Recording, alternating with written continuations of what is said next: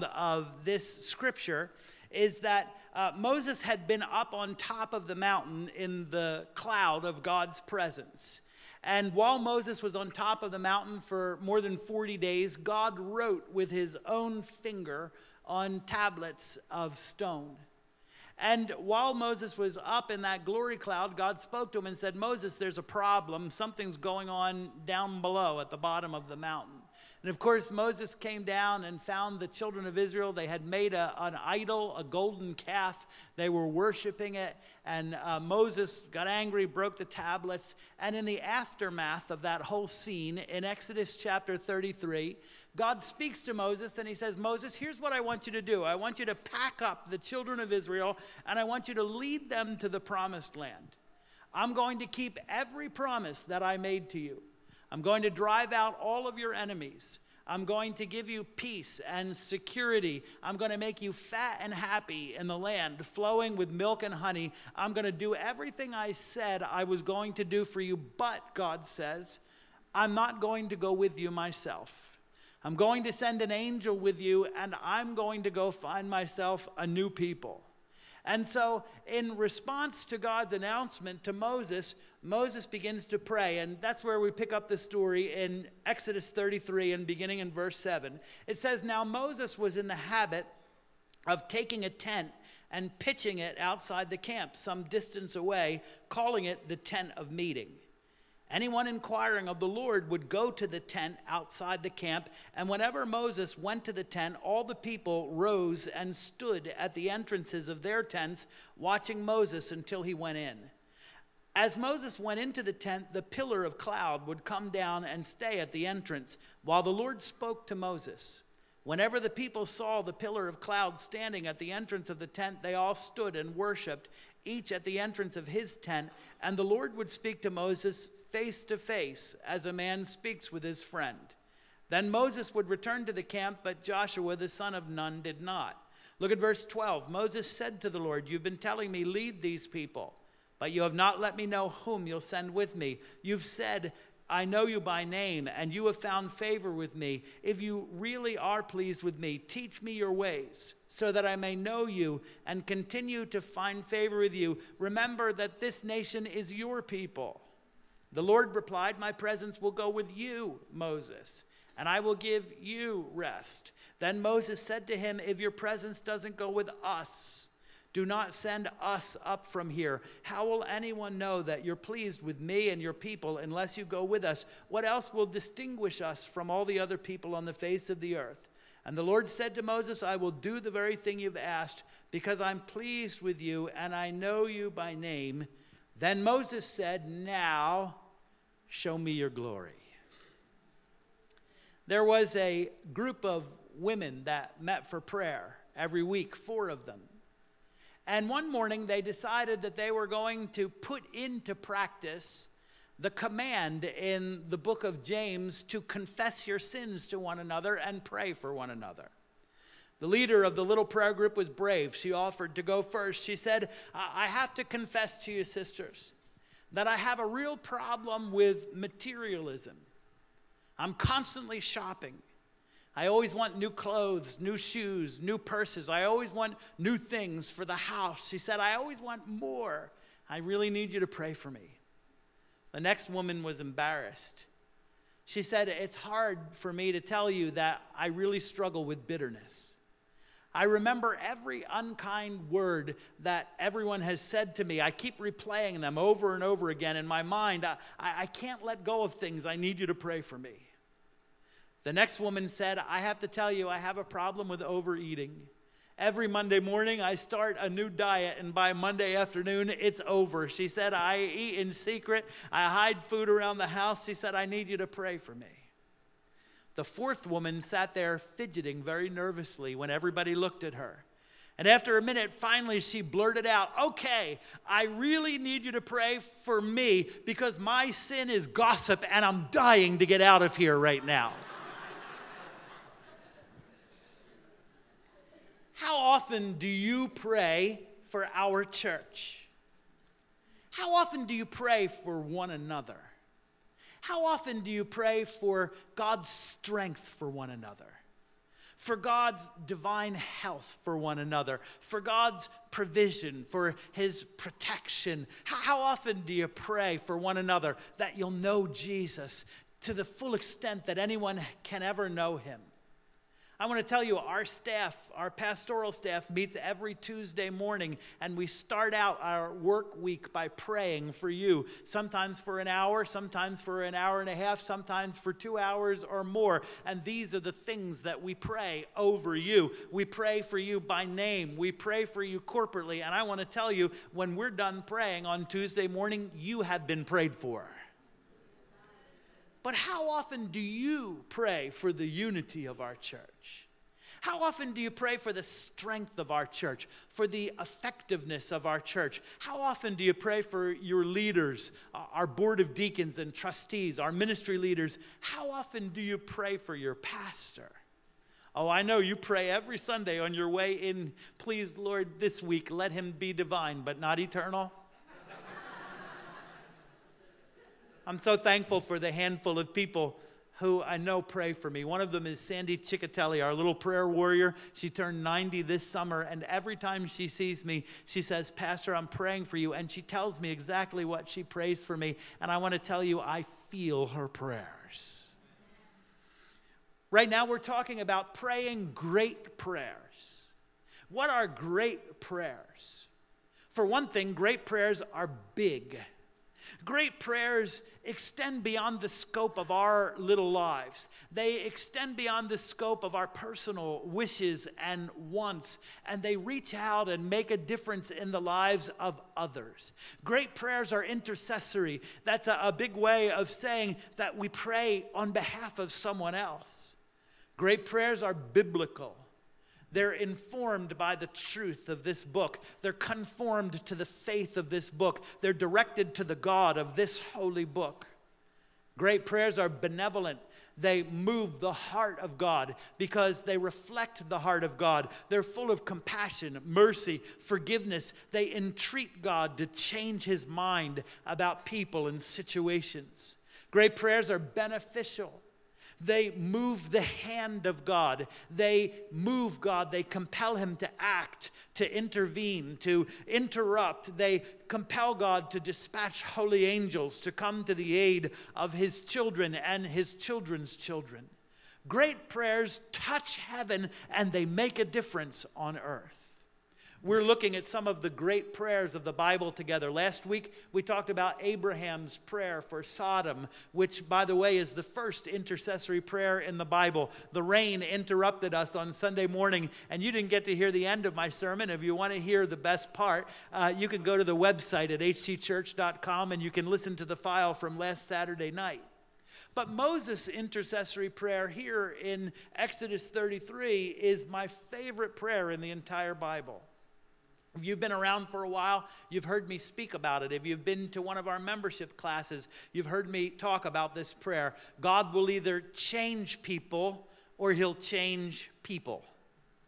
But I want to talk about it from a little different angle today. As I look at Moses' prayer for Israel, I see three keys to praying great prayers for our church, and I want to share them with you quickly this morning. Three keys for praying great prayers for our church. The first key is this: pray with the habits of an intercessor. Pray with the habits of an intercessor. One of the things that we learn from Exodus 32 and 33 is that God's family on earth only survives through prayer. God's family only advances through prayer. It only stays on course through prayer. It only thrives and succeeds through prayer. How many of you want to be part of a strong church? How many of you want to be part of a church that is spiritually alive, that's bearing spiritual fruit? How many of you want to be part of a church that is an environment in which we can raise our kids to love Jesus, to know God, that we can leave to them? See, I'm looking forward. You know, I want to build Phase 2 because I'm looking forward to putting it into the hands of the next generation and seeing them go further for Jesus than we ever could in our time.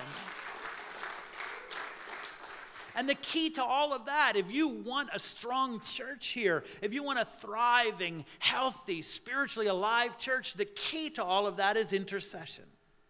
Looking at Moses, I see some habits of intercessors. First of all, I see that intercessors have a regular place for prayer. Intercessors have a regular place for private prayer. Before the tabernacle in the wilderness was ever constructed, we learn that Moses had his own pup tent of prayer. It says that his habit was to take a tent and to go far outside of the camp and pitch it and to get in it and pray. Moses had a dedicated place of prayer, away from all the distractions of the camp, away from all the noise of the camp, away from all of the prying eyes and big ears. He had a place that he could go and pour his heart out to God in prayer and also listen for the heartbeat of God. I wonder, where do you pray? Where is your pup tent of prayer? Where is your prayer closet? Where do you go to regularly pour your heart out to God? Is it in a spare room in your house? We don't have any spare rooms, but maybe you do. Is it in a chair in a quiet corner? Is it beside your bed or maybe down in the basement? Is it at your kitchen table after everyone has gone for the day? Is it on your morning walk, or maybe it's even in your car? You know, we have several men here at Harvest Time who have shared with me that they leave for work early and they have places along the road on the way to work where they pull off for a little while, and maybe for 15 or 20 minutes they just spend some time in prayer, pouring their heart out to God before they start their day. I have to confess to you that I got busted this week. For the last few months, there has been this beat-up old minivan that keeps parking in the mouth of our driveway every couple of days. It's half held together by duct tape. And there is an equally beat-up looking man who sits inside the van sometimes for an hour, sometimes for more. And it irritates me because there's lots of traffic coming in and out of the driveway all through the day. And he's sitting there kind of blocking the way. So I was leaving for an appointment the other morning, and I had to pull around him to get out of the driveway. And just then, Farmer John from next door came by in his golf cart. So I put down my window and I said hello to Farmer John, and I asked him, I said, is there anything you need? And he said, oh no, he said, I'm just coming to say hi to my friend John here in the van. And I said to him, yeah, I said, what's he doing here anyway? And Farmer John said, oh, he comes here to pray. He loves it here. I was busted. Here I was annoyed by this duct tape van blocking my driveway. This is Greenwich after all. And I didn't know that that was someone's prayer pup tent. Would to God that this entire parking lot would be covered every day with people in pup tents of prayer. If I were to ask you, where do you pray? Could you tell me instantly? If you can't, it means you might not have your own pup tent of prayer. And if you don't have one, it's time right now to figure out where you're going to set one up. You need to put a little effort into designing a place where you can go regularly to pour your heart out to God. Moses was over 80 years of age in this passage, and here he is schlepping a tent far outside of the camp and setting it up so he could pray. So surely you and I could take a few minutes today to figure out where it is that we're going to go pray and pour our heart out to God. Intercessors have a designated place for private prayer. Another thing I find is that intercessors pray frequently. The secret to Moses' success as a leader, the secret to the survival of God's family in the wilderness, was that Moses never stopped praying. When the children of Israel fell into sin with the golden calf, Moses started praying while he was still on top of the mountain. He prayed when he got to the bottom of the mountain. He prayed in his pup tent. He prayed again when he was in the cleft of the rock, covered over with God's hand while his glory passed by. Intercessors pray. They pray, and then they pray some more. They pray while they're surrounded by the glory of God. They pray in the moments when they're disappointed and hurt with God's family. They pray in their pup tents. They pray in the morning. They pray in the midday. They pray in the evening. When do you pray? What times of the day have you set aside for prayer? Can you tell me right off the cuff? You need to pray. I need your prayers. Our leaders need your prayers. Our congregation needs your prayers. Pray with the habits of an intercessor. Another habit I find is that intercessors pray often with other intercessors. Beloved, listen, people who love prayer are drawn to others who love prayer. It says in Exodus 33, when Moses went out to his pup tent to pray, all those who wanted to seek the Lord went out there and joined him. What a time we had on Friday evening, fire in the night, worshiping and praying from 6 Friday evening to 6 in the morning, Saturday morning. Pastor Ruth, I want to just stand up here and say thank you to you for doing such an amazing job putting together fire in the night. I want to thank all the worship teams. We had worship teams here. It was fun every 2 hours from 6 in the evening. And for everyone who came and worshiped, thank you. For everyone who came to pray, I want to tell you, the whole night was amazing. But from 9 p.m. to 10 p.m., it was absolute glory in this place. There were flags waving, there were people dancing, there were people bowing before the Lord, there were people lying on the floor, there were tongues, there were prophecies, there were powerful prayers, and I have to tell you, that is where I want to be. That's the atmosphere that I want to live in. When I'm here in those moments, I feel like the disciples on the top of the Mount of Transfiguration. Let's just set up a pup tent right here and never leave this place. Those are the people that I love to be with, the people I love to be around. So I look at Moses' encounter with God in his pup tent. I find 3 results of good prayer habits. First of all, when you're in the habit of intercession, God will meet you there every time. When you're in the habit of prayer, God will show up. It says, whenever Moses went to his pup tent, the cloud of God's presence came down to meet him. And listen, when you're in the habit of praying, God will show up every time for you too. You won't have to wonder whether God is there. You will know that he's there. You'll not have to wonder whether God is listening. You will know that you have been heard and that your answer is on the way. When you're in the habit of intercession, God will give you clear direction for the present. It says that while Moses was in his pup tent, God came and spoke to him face to face. Numbers chapter 12, verse 8 sheds more light on that. It says that God spoke to Moses mouth to mouth. What that means is that God spoke directly to Moses, and Moses heard God clearly. He heard the voice of God plainly, and he knew what to do. Beloved, listen, when you are in the habit of intercession, you will understand God clearly too.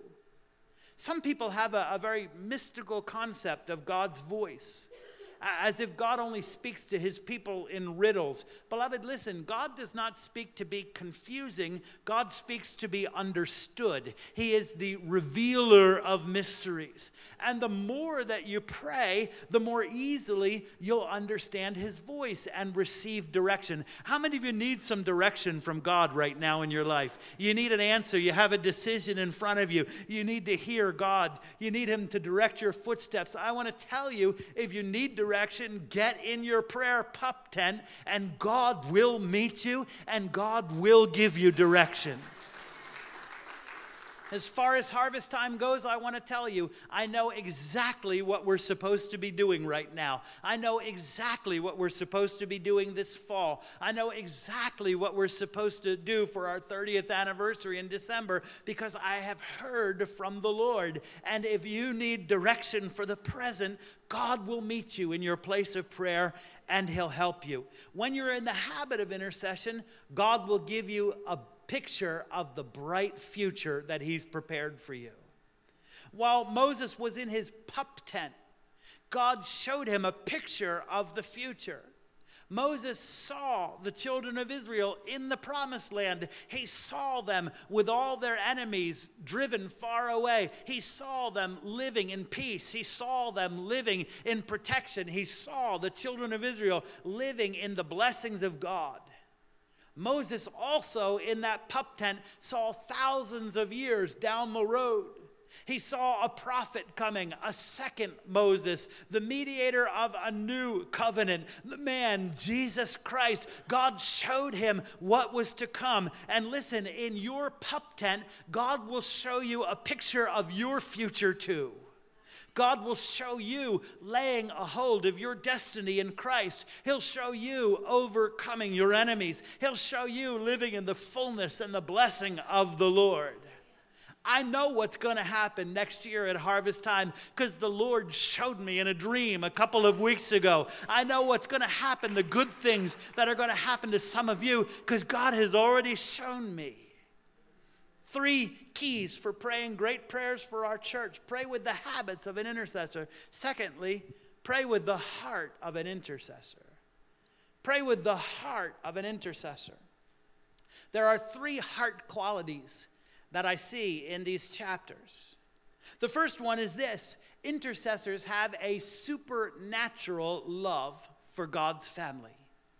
Intercessors have a supernatural love for God's family. When Moses came down from the mountain, he began to intercede for the people. And he told God, God, take my soul in exchange for theirs. Blot my name out of your book of life if you will only forgive them. Beloved, I want to tell you that is an astounding prayer. Moses is saying, God, I am willing to spend eternity in hell if you will only save your people. Unbelievably, Paul prayed the same thing for the Jewish people in Romans 9. He said, I wish I could be accursed. I wish I could be cut off from Christ if only Israel could be saved. I have to be perfectly honest with you this morning. I am not there. I am willing to go through hell for you, and we have, but I am not willing to go to hell for you. And thankfully, I don't have to. God told Moses, Moses, what you're asking is not possible. There was only one man who could offer his life in exchange for the salvation of the lost souls of the world, and that was the man Jesus Christ. But listen to me. Moses and Paul were filled with that same love that compelled Jesus to lay down his life. And that's why they prayed what they did. They were filled with a supernatural kind of love. They were filled with a love that comes from above. And that's the heart of an intercessor. We don't possess enough love in our own strength for God's family. But Paul said God pours his love into our hearts by the Holy Spirit, whom he has given us. Intercessors love with an extraordinary, supernatural God kind of a love. Another heart quality of an intercessor. Intercessors choose solidarity with God's family over self-promotion. Intercessors choose solidarity with God's family over self-promotion. God tested Moses in Exodus 32. After the people sinned, God said to Moses, move out of my way so that I can destroy these people. And he said, Moses, I will make of you a great nation. God said, I'm going to start all over again, Moses, and I'm going to start with you. This was Moses' chance for glory. This was his chance to go down in history. If Moses had taken God up on that offer, we might be speaking about the country of Moses in the Middle East and not the country of Israel. We might be speaking about the Mozites and not the Israelites. Of course, Moses did go down in history precisely because he passed the test. If he hadn't passed the test, he would have gone down with history.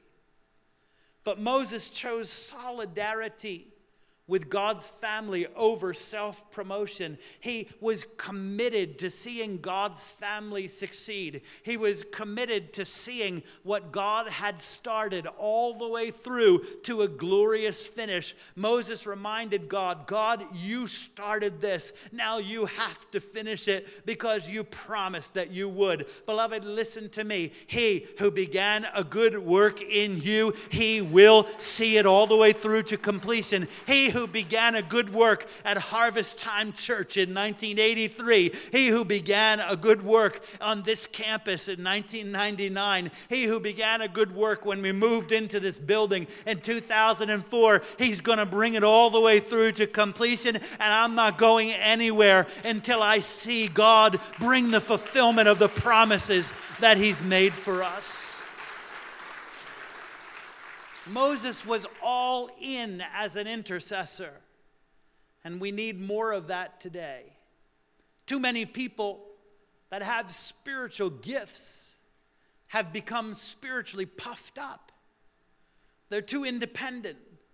They're lone rangers. They operate outside of the covering of the body of Christ. They operate outside of the authority of the local body of believers. They talk about my ministry. Can I tell you, Moses never talked about his ministry. All he talked about was God's family. Jesus never talked about his ministry. All he talked about was God's flock. All I have to say about your ministry is your call is not your call. It's God's call on you. The heart of an intercessor, a third quality I find, is that intercessors take ownership of God's people without taking possession of them. They take ownership for God's people without taking possession of them. There is a volley between God and Moses in these two chapters, and it's almost humorous. While Moses is still on top of the mountain, in the glory cloud, God says, Moses, there's a problem downstairs. Beloved, can I tell you, even in the midst of the glory cloud, there are still people problems. Even when God is visiting, messes happen. There can be revival happening on the top of the mountain, and there can be backsliding going on at the bottom of the mountain. And I love what God says to Moses. He says, Moses, your people who you brought out of Egypt have made an idol. And Moses says to God, hey, they're not my people, they're your people. And for 2 chapters, it's up for grabs whose people these really are. But Moses takes ownership for God's family. He identifies with their sin in repentance. He takes it upon himself to repent for the sins that they committed. That's what intercessors do. They take it upon themselves to say, we're sorry, God, for the sins of your church, for the sins of your family. We're sorry, God, for the sins of our nation. God, would you forgive us? I wonder, have you taken ownership of our church? Have you married our church? Some of you might be visiting here for the first time today. We welcome you. We're glad to see you. Congratulations. If this is your first day, you have 100% attendance record, better than any of us. But for those of you who call Harvest Time home, have you taken ownership? It bothers me so much when people say, oh, Pastor Glenn, your church is beautiful or your church is great. It's not my church. It's his church. It is our church. Moses interceded for God's family. He literally stood in the way so that God could not pour out his judgment on the people. Do you really understand the power of an intercessor? We get in the way, we stand in the way, and God cannot move in judgment. He cannot act in judgment against anyone while we're standing in the way. As long as the members of Abraham's family were in the city of Sodom, the angels said, we can't destroy it. When they were leading Lot and his daughters out of the city, they said, hurry now, because we can't do anything. We can't touch this city while you're still standing in the way. God said to Moses, get out of my way, Moses, so that I can go get him. And Moses stood between God and the people, and he blocked the way, and he said, no, God, you will not. Can I tell you something, beloved? God has invested us with that kind of authority on the earth as his own people to stand in the way between God and our lost family members and say, no, God, you will not. God has given us that authority. Stand in the way between God and America and say, no, God, you will not. We beg you, we implore you, God, have mercy on our country. Moses took ownership for God's people, but he refused to take possession. He refused to try to control things in his own strength. He didn't force his own will. He didn't try to force his own agenda. He didn't lead God's people in his own human wisdom. Can I tell you something about Moses? The Bible says that Moses in Egypt, before he came back to God, it says Moses was a man mighty in word and deed. History records that he was the commander of all the armies of Pharaoh before he killed that Egyptian and fled into the wilderness and found God. He was a capable person, but Moses did not lead God's people in the wisdom of his own earthly intelligence. He led the people by seeking God. These aren't my people, God. They're your people. Looking at the conversation in the pup tent, I find three responses that God has to an intercessor's heart. First of all, an intercessor's heart pleases God. That kind of heart brings God's pleasure. God said to Moses, I'm pleased with you, Moses, because you passed the test. And pleasing God is a good thing because it triggers the second response, which is answered prayer. God said to Moses, I will do the very thing that you ask because I'm pleased with you. And finally, intercessors, the heart of an intercessor brings God's response of mercy and grace on God's family.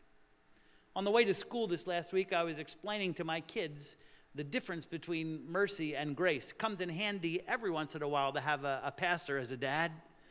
And I told my kids, mercy is not getting what we do deserve, and grace is getting the good things that we don't deserve.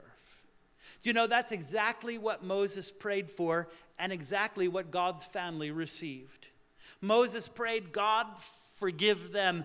Don't give them what they deserve. And then Moses prayed, God, give them every good thing that you've given me. The experience that I have had in this pup tent, in your presence, I want all of them to have. All the goodness of the Lord that I've experienced, I want every one of them to experience.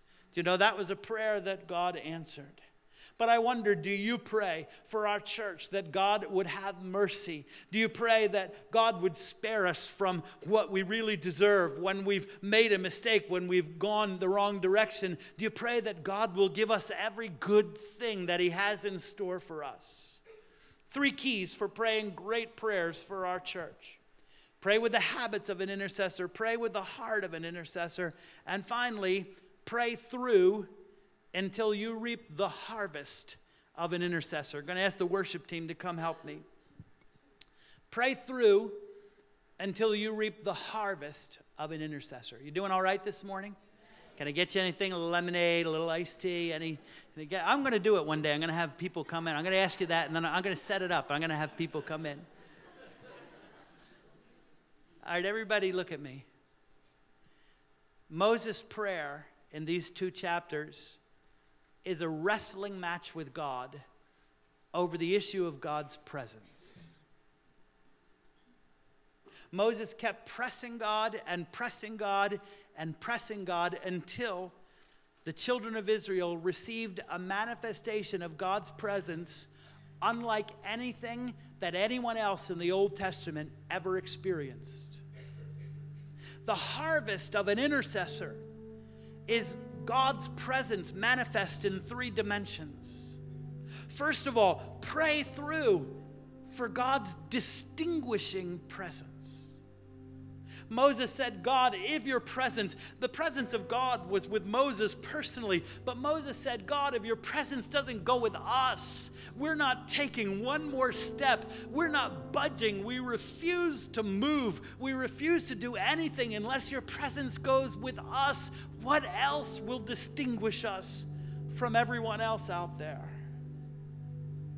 Beloved, can I tell you why I love this church? I love this church because the first time Denise and I ever walked into it in June of 1996 in the Western Greenwich Civic Center, we felt God's presence here.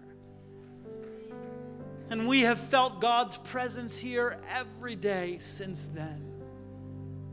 We live just down the road in a little house owned by the church. We drive past the front of this building 100 times a week, and every time I drive by, I have to look in, and my heart skips a beat because I feel God's presence here. I feel His presence in the parking lot.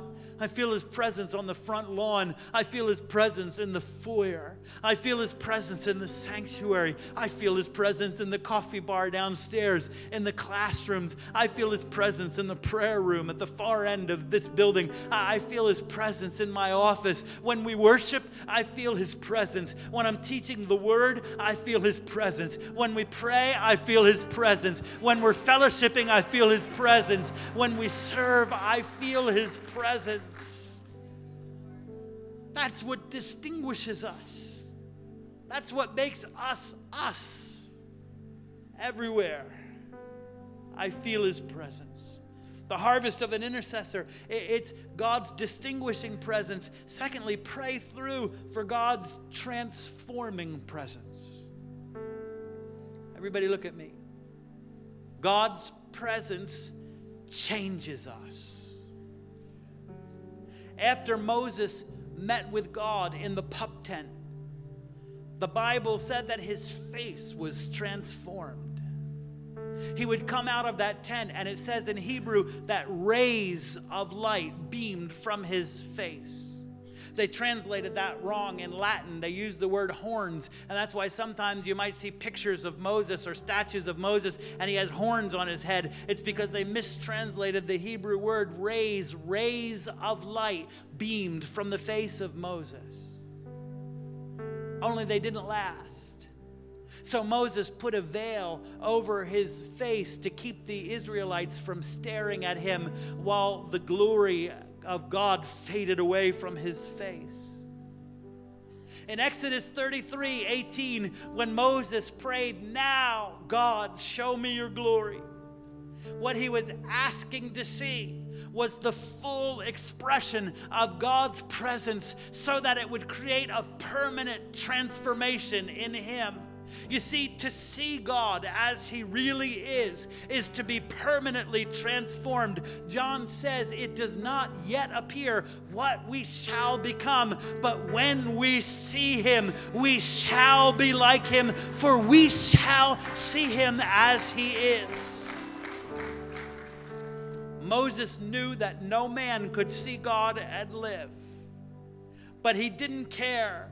He so longed for a permanent transformation in his character. He so longed for a permanent transformation in his inner being that he said, "God, even if it kills me, I want to see you in a manifestation of your glory that will leave me changed forever." That was a request that pleased God's heart, but He couldn't answer it. He said, "No, Moses, it's not possible." He said, "I'll tell you what I'll do for you. I'll put you in a cleft of a rock, in a little cave. I'll cover you there with my hand while I pass by, and you can see just the after parts of my glory, but you can't see it. The thing that you're asking for, you're denied."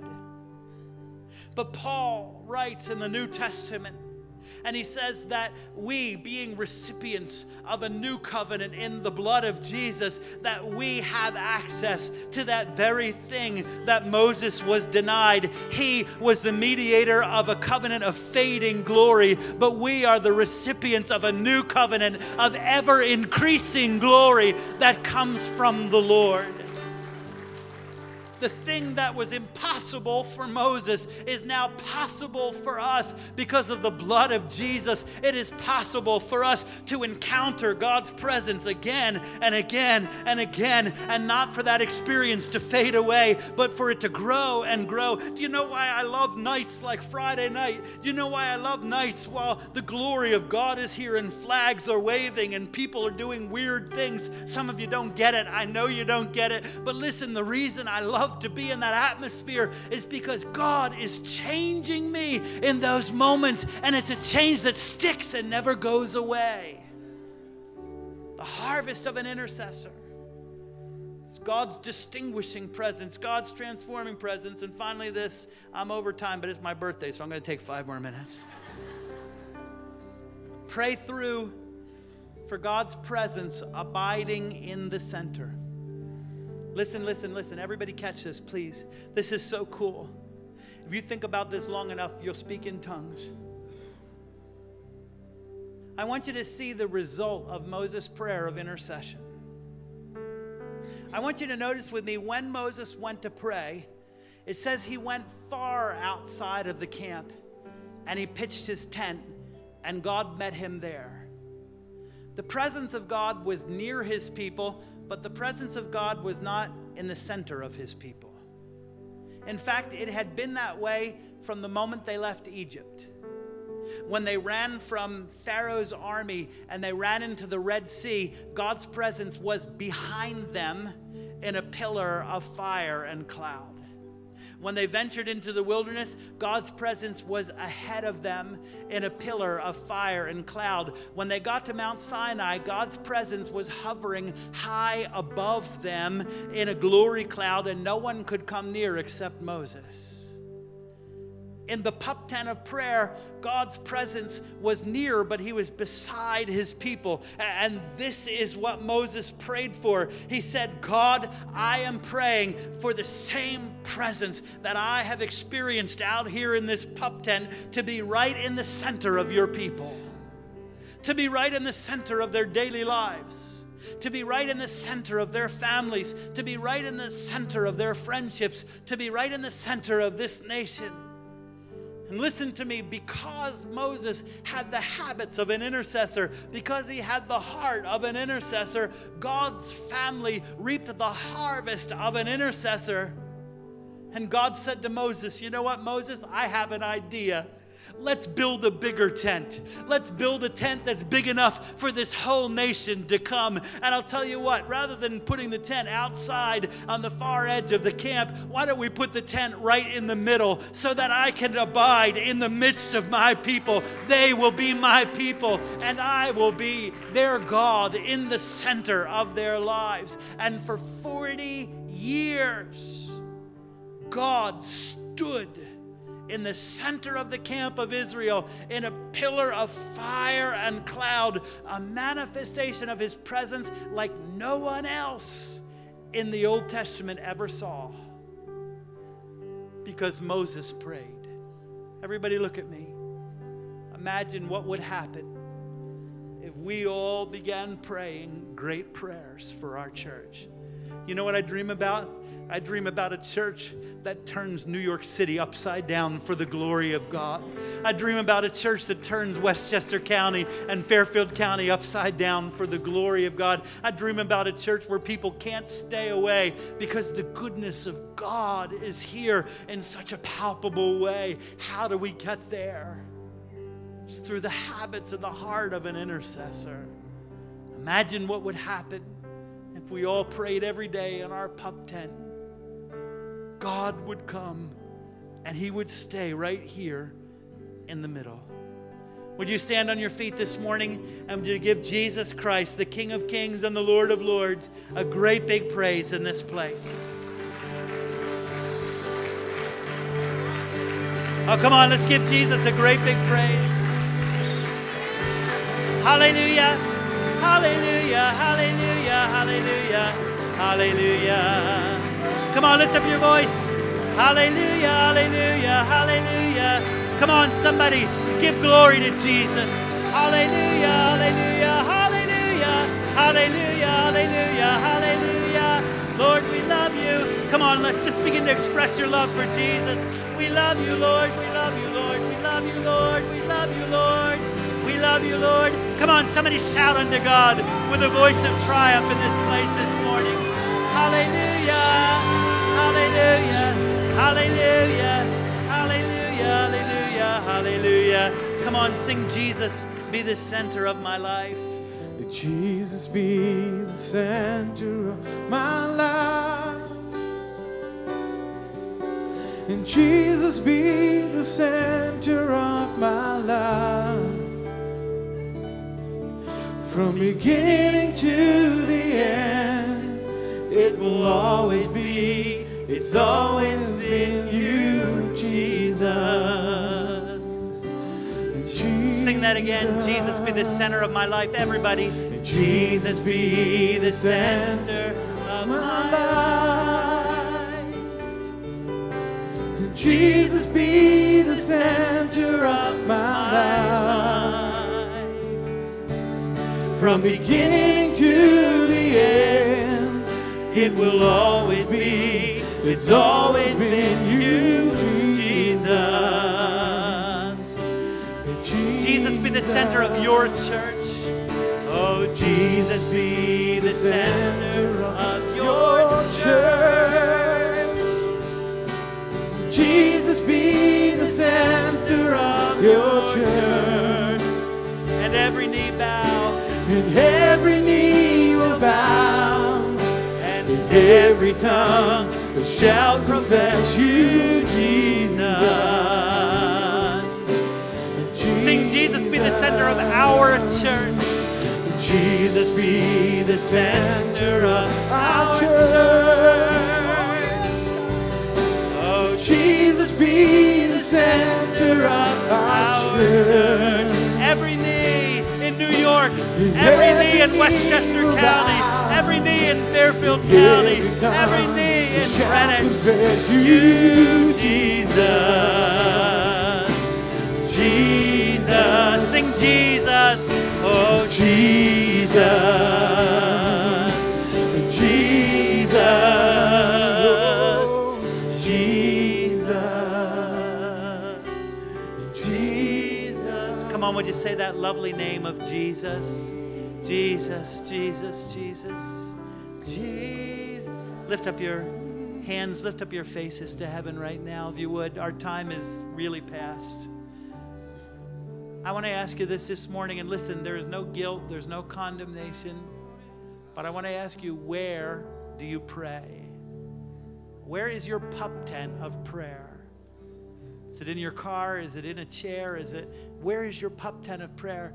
And without any condemnation, I want to say to you this morning, if you don't have one, it's time for you to set one up.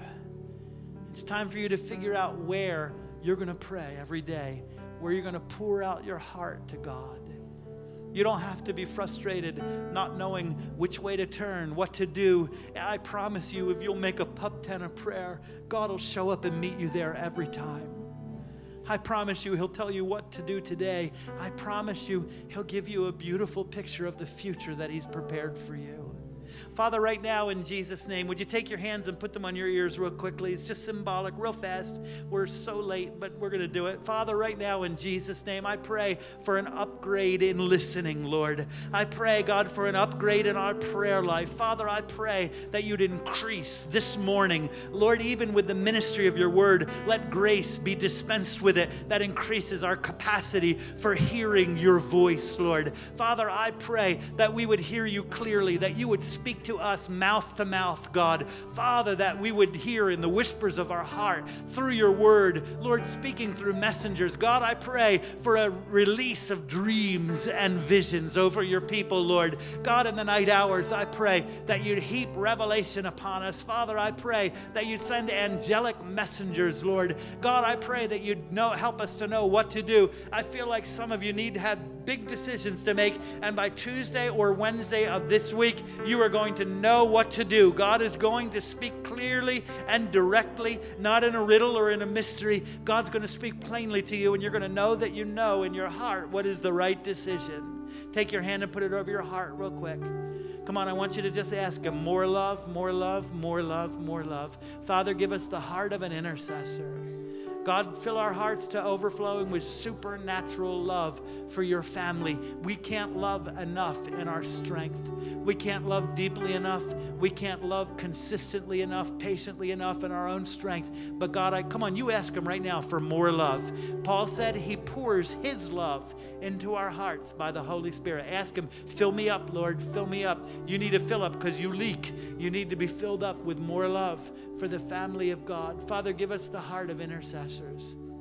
And Father, right now in Jesus' name, take the hand of someone next to you. Father, right now in Jesus' name, I pray that we would receive the harvest of an intercessor. God, your distinguishing, your transforming presence, abiding right in the center. God, let your presence abide right in the center of our entire lives, in the center of our marriages. Let your presence abide in the center of our relationship with our children, in the center of our homes. Holy Spirit, I thank you right now for sending a wind through our homes while we're here praying. Thank you for sending a wind through our homes that changes the atmosphere, that cleanses the spiritual environment of our houses. Lord, the sound of joyful shouting and salvation shall be in the tents of the righteous of the Lord. No more arguing, no more contention, no more sarcasm, no more ugliness, no more cutting remarks. Father, I thank you for coming to abide in the center of our homes right now. God, in the center of our friendships, our finances, our work, our health, Jesus in the center. Now, God, as we go our own way, I pray that the cloud of your presence would envelop us. Let your protection surround us. Let your provision accompany us. Let your providence lead us, and your peace encircle us until we come together again. And everyone said, amen and amen. God bless you, everyone. Have a great day in Jesus. Hug about 5 people and have a great, it's going to be a good week. I want to tell you, God's with you this week. Be blessed in the Lord.